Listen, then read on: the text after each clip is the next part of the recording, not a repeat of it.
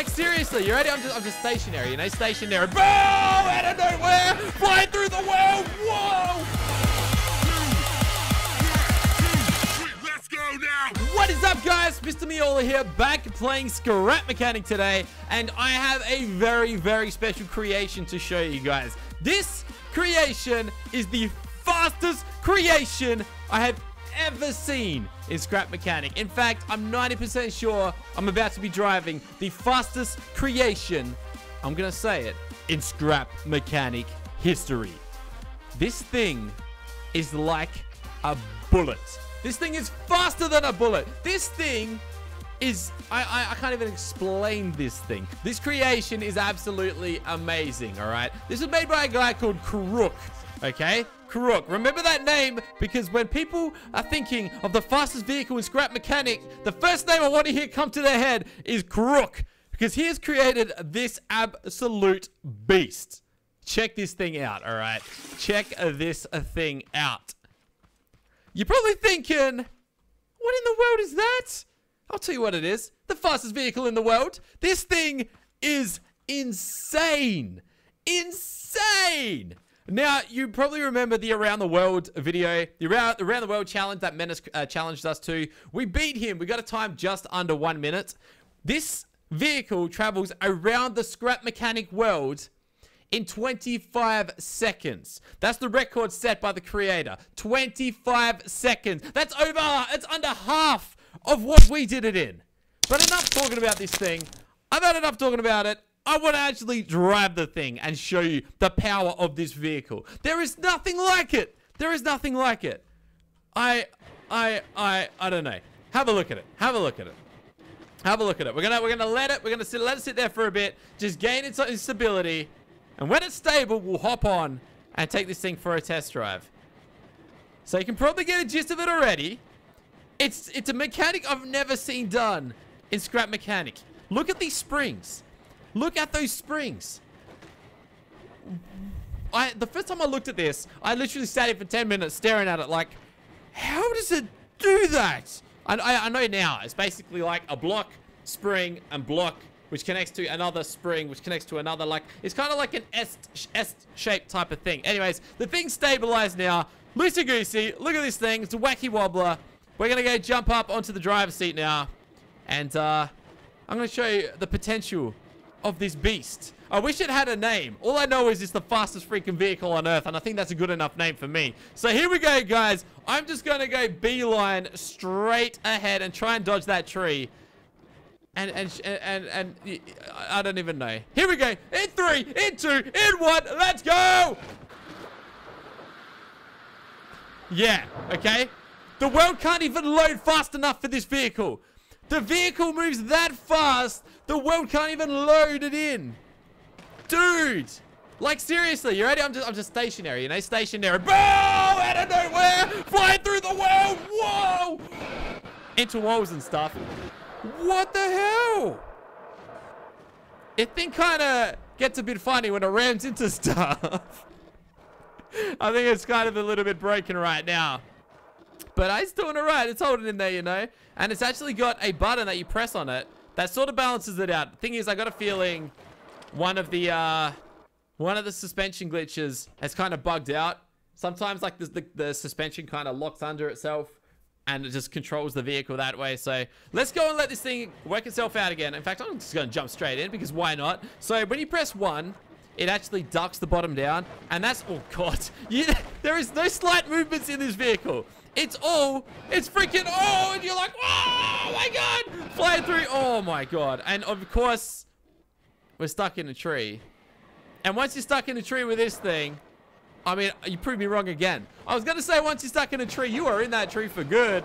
But look at that, one little tap of the thrusters, boom, you're out of there, buddy. You're out of there. So it's just amazing. It's just amazing. Okay, I gotta stop doing that. I gotta stop ramming into walls. The amazing thing about this vehicle isn't only its speed, but just how, like, stationary it stays. It just sits there. It just sits there.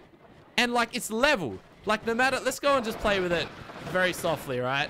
It's level. No matter what you're, like, driving over. In fact, I want to kind of... That's not really what I had in mind. I wanted to take it through the mountains and really see how well the thing controls. So let's go and replace this thing.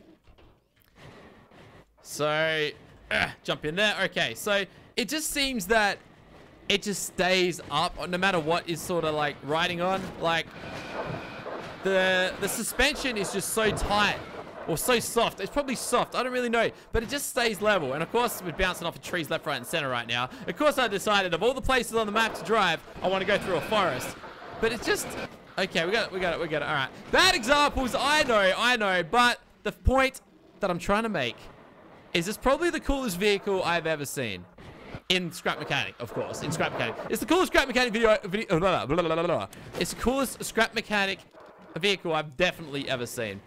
It beats my own unicycle. I'll even give it that. So what I want to do now is I want to take it back to the outside. And I want to see what sort of score, what sort of time we can get doing the Around the World Challenge. I want to see what we're capable of in this vehicle. So the current record is actually 28 seconds with this vehicle. I don't think that's been beaten. That's got to be a world record right there. We're going to try and beat that record with this vehicle. So for those of you who don't know the Around the World Challenge, basically, you just got to go to all 4 corners of the map as close as you can. You don't want to cut too much of the corners. You can cut a little bit, just nothing too crazy. And basically, yeah, you got to make all 4 lengths and see how fast you can do that. Let's go and chuck our new and improved little timer at the bottom of the screen back up. We press 1. Let me just go and test it. It works. Reset with the 3. Fantastic. So, let's do this, guys. Let's do it. So first things first, we gotta face the right direction.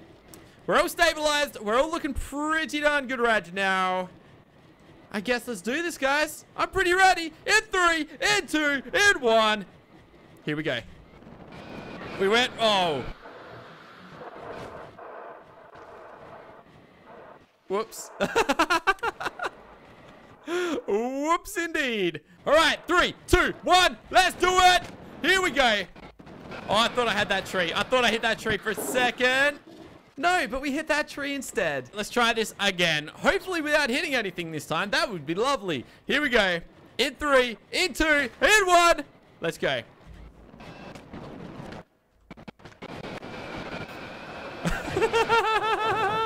Oh, okay, that's 1 length. Can we actually flatten out yet? Yes. Go. Not quite what I had in mind. Not quite what I had in mind right now. And go! Oh, wow. I think we break it. Maybe we didn't break it. We somehow wedged this thing inside of a rock. Oh my god. The lag. It's too much. Here we go. 3, 2, 1, go! All right, here we go. I reckon this is the one. Probably not. We just hit a rock. Not looking too good. Well, look at that. It just flips by itself.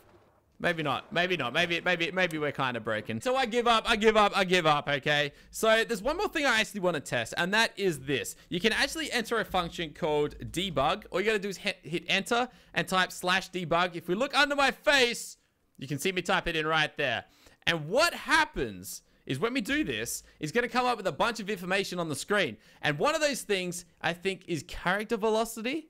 Yes. So character velocity there. And as you can see, when we move, I think it's about the 6th one down. As you can see, when we move, the number increases. Basically, this number translates into a speed. I'm pretty sure that number is meters per second. But on Crux video, in the description of the video, there's actually a translation where it translates that number into kilometers per hour and miles per hour. And you can actually find out exactly how you're going. So I just want to watch that number and see how high we can get it, all right? Let's have a look.